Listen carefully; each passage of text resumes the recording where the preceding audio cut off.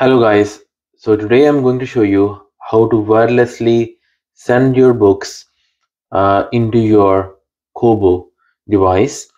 So I have downloaded the book on my phone. Now I'm going to send it over to the KOBO through email.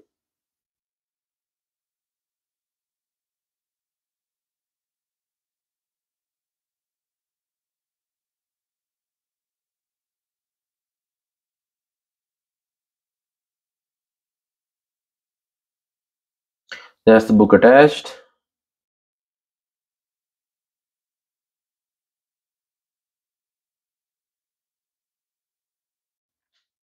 You need to connect your KOBO device to the internet.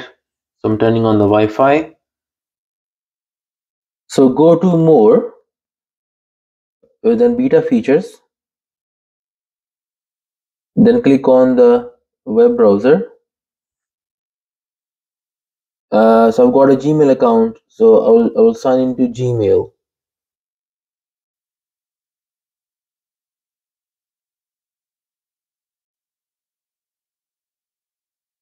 Now I'm going to click on the PDF attachment. So file download. So click on continue. Yes, download the book. And now the download is complete. So now you can open the file. So obviously that's the book. Obviously it's a sample. If you go back to your my book section, you should find the book that you just downloaded.